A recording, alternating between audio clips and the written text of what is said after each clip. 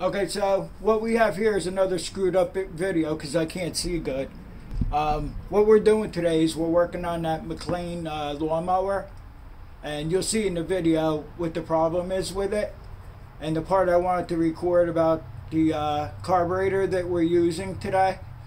What it was last year I bought a lawnmower from somebody and he gave me a carburetor. It was brand new in the box for a quantum engine which will fit this McLane. And I wanted to explain to you that I stole the bowl bolt, you know, the main jet. I stole it out of that for something else, but it's a new carburetor and it's all intact and everything besides that. And what I did was, you'll see in the video what exactly I did with the carburetor and the whole job here. So I hope you enjoyed the video. Let's get to the video. Hello friends, I hope everybody's doing well. Okay, so in the previous video on this McLane lawnmower, what I did was I changed the blade adapter to accept a cheaper universal blade for it. And you know, during the video, towards the end of the video, we tested it and everything was fine. And I told you that I still had to check the air filter on it, and then in order to do that I had to take the ductwork off. You know, it's a tube that runs along the side there for the bagger. I did it off camera, and I had a pretty good used air filter that I put on there. Now the air filter I took out of it was this, all clogged up, and it ran. So I put the new air filter in it, I put it all back together, and I'll show you right now the problem I ran into with it.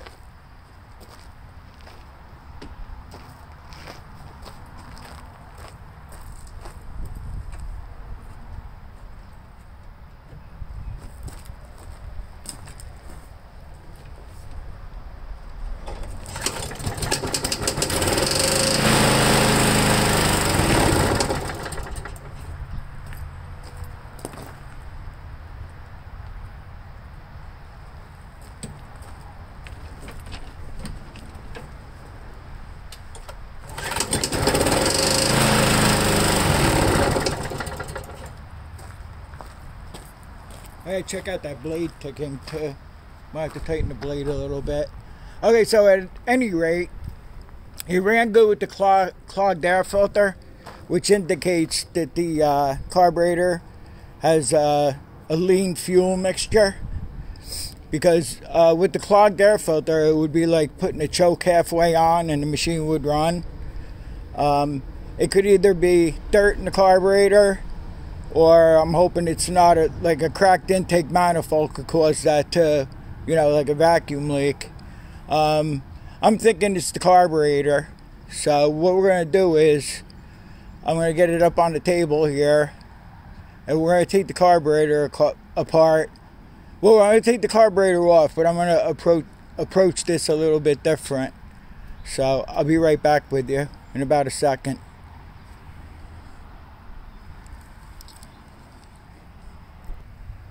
Okay, so I took off this nut and carriage bolt. It's down in here, because you're not even going to be able to see that.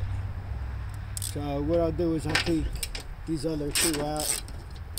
And like I said, what it is I disconnected the spark plug wire because I just had to spin the blade a little bit to get to hold this carriage bolt.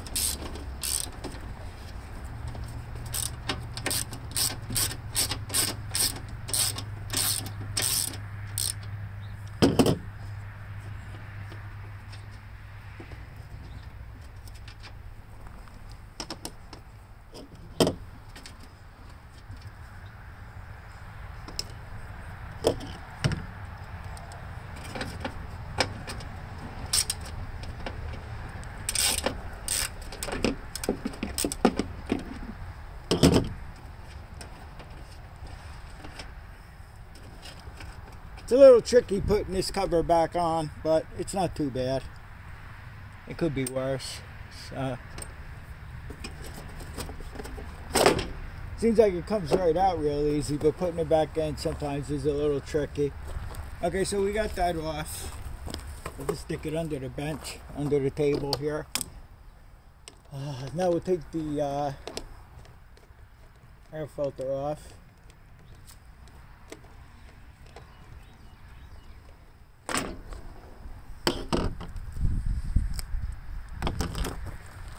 I put this air filter in it here, which is not too bad.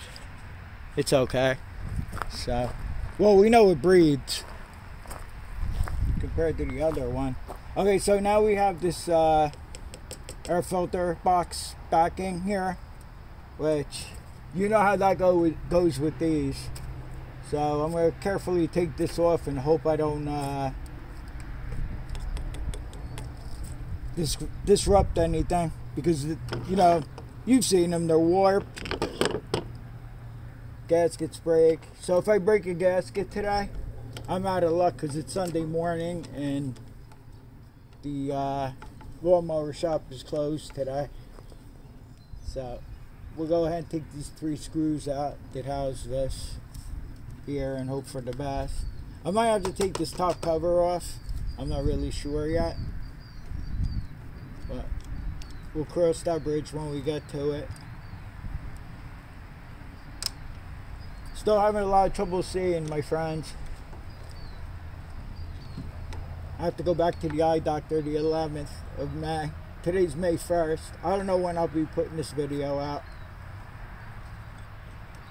but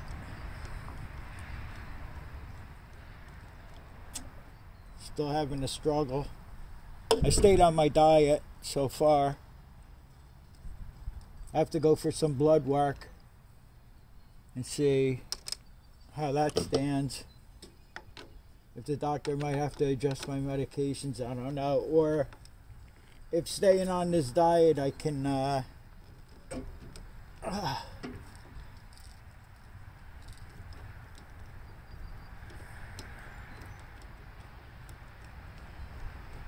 keep my blood sugar level down.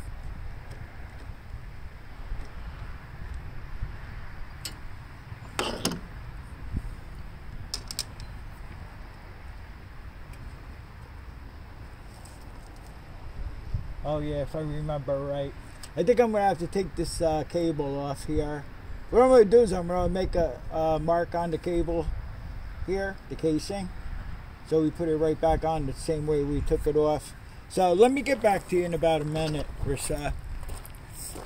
I'll just take that off. Okay, so this is a little tough to film, so I'm just going to show you right now.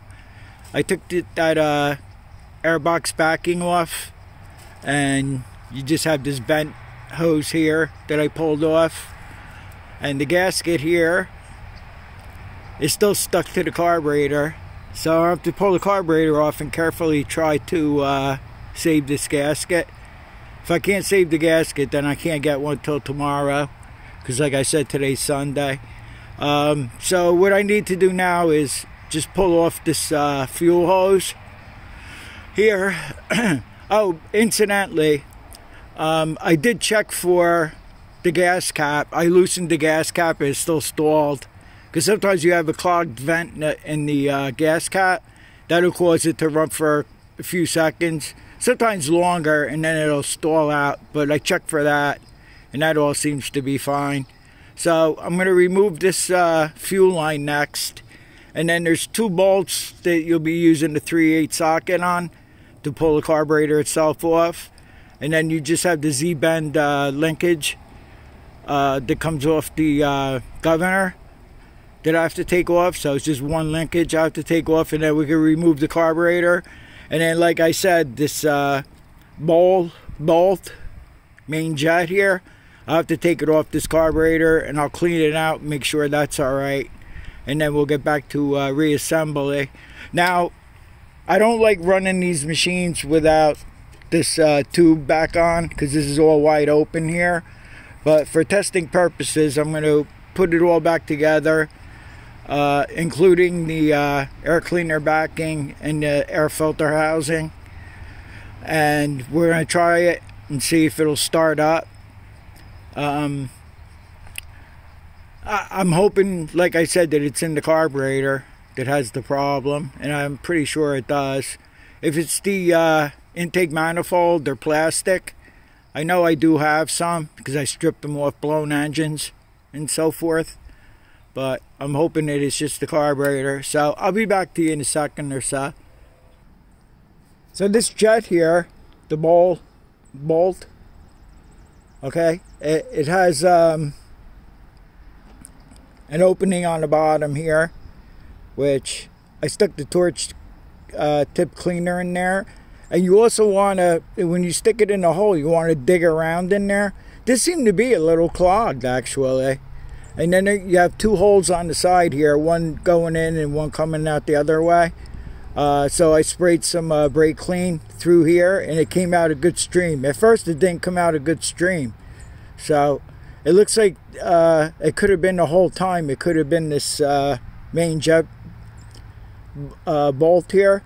But we're not taking any chances. I'm going to try that other carburetor, though. So let me get to putting the other carburetor. I'm going to put this bolt back in. And I'll take off the original carburetor, and we'll stick the that new one on and see if that works. I already checked that carburetor for the float. I was able to blow into the fuel inlet. And then when I turned it upside down, I couldn't. So that seems to be okay. I'll be back to you in a second. Okay, so look how bad the fuel line is. It's all cracked and a little bit petrified too. So I got a nice new piece of fuel line we'll be putting on there too, just to let you know. Okay, so we're looking good so far. I installed the new fuel line. There's still gas in the tank. I put the main jet back in, the bolt. I mounted the carburetor here, and what we're doing right now is we're checking to make sure there's no leaks. So far it's so good, no leaks. So next thing I have to do is try to save that air filter base gasket off the other carburetor, off the other carburetor, and hopefully I could get it off in one piece and reuse that again. Alright, so I'll be back to you in a second or so again. Okay, so somehow I was able to get that backing off. The air filter box backing. I was able to get the gasket off in one piece. How good the gasket still is, I don't know. But we're going to go ahead and try it. Okay, so let's try it and see what happens. I just have to keep my face away from the opening there because I didn't put that chute back on. I'm hoping it primes and everything and works. So let's give it a go and see what happens.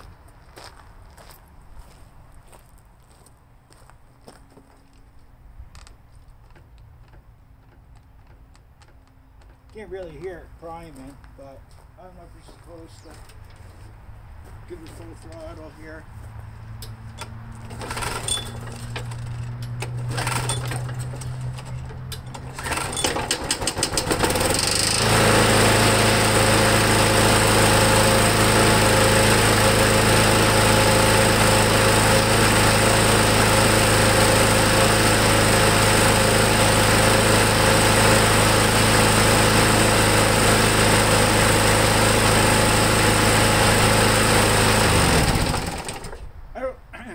I don't like that racket the blade makes.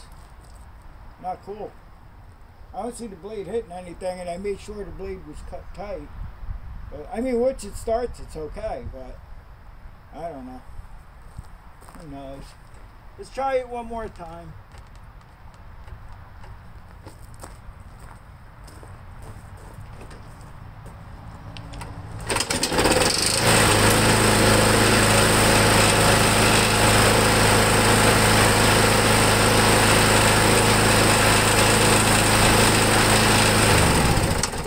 Okay, so that carburetor's a winner.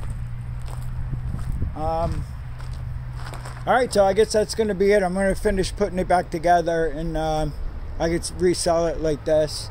And I'm going to keep that old carburetor we took off. Somewhere down the line, I'll take that apart and see what's going on with that. And we'll try it on something easier. You know, something we don't have to take that ductwork out of.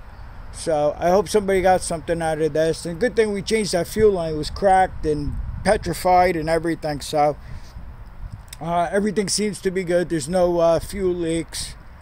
And that's it. I hope somebody got something out of the video. And I always appreciate you all watching. Thanks for watching. And I'll see you all on the next one. And be safe.